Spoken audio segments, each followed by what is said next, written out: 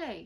In today's video, me and Sparks are talking about how to encourage your cat to use a scratch post rather than your furniture. So first of all, cats absolutely need to scratch for claw maintenance. And if you're lucky, your cat might do this outside on a fence post or a tree trunk, but generally having a cat also means having a scratch post or two to make sure they've got that outlet in your home to be able to scratch, otherwise you run the risk of them using your sofa or carpet.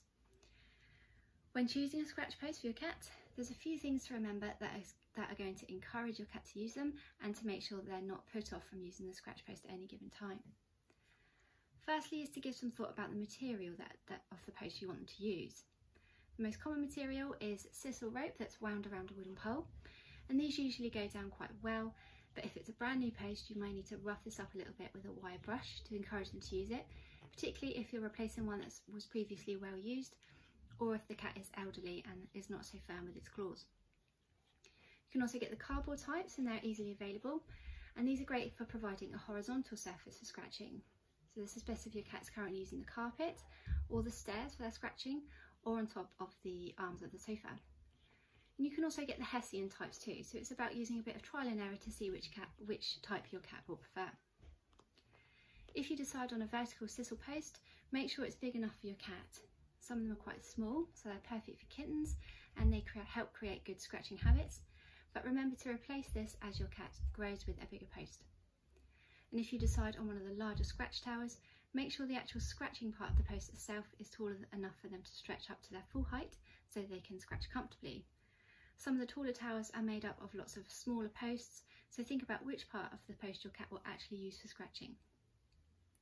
And when this particular part is worn down, replace the sisal on the most used part rather than expecting them to move to a different part of the scratch post on the same cat tree. You want to ensure the post is not going to be wobbly while they're scratching, or perhaps even topple over on them. Remember, your chosen post has to compete with the sofa or carpet, both of which are extremely steady and sturdy, and this goes for the horizontal cardboard ones too. But because these are generally lighter anyway, it's best to get one that has space for your cat to sit on it while they scratch, as this is the easiest way for them to keep it secure. So once you've chosen your post or box, how do you get them to use it? Firstly, you want to temporarily prevent your cat from continuing to use the carpet or sofa.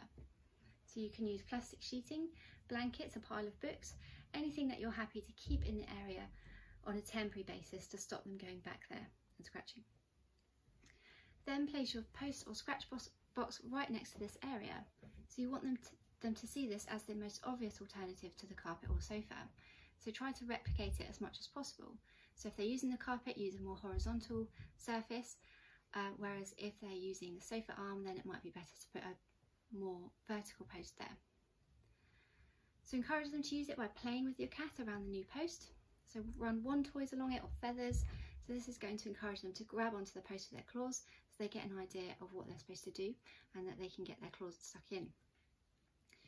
You can also use catnip to encourage them to use it too,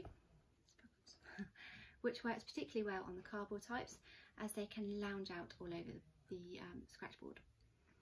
There's also a product called Fella Scratch made by Siva, which is specifically designed to encourage your cat to use the post, so you might want to give that a try too. Once they are reliably using the scratch post, which may take several weeks, you can gradually move the post to a more convenient location. And if they continue to use it, this is the time to remove the covers from the sofa or carpet. Just bear in mind that there probably is a reason why they've chosen this location for scratching, so try not to move your posts too far or want to tuck them into a spare room that they don't really go in. Just a final note that if your cat is scratching for attention or trying to get into a closed room, this is going to need to be treated in a different way.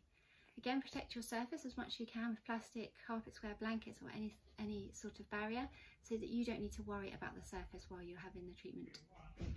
Make sure your cat has everything they need in terms of food, water, some are comfortable to rest and they're totally safe and sound, and then you have to absolutely ignore the scratching behaviour and do not allow them into the room that they're trying to get into. Get ready for the scratching to get worse before it gets better, as there is that initial extinction burst, which is why it's so important to protect your surface, but as long as you don't reinforce the scratching at all, this should soon phase out and stop altogether. So I hope that's been helpful in getting your cat to scratch on an appropriate surface rather than on your furniture. Thank you all for listening, and I'll see you again next time.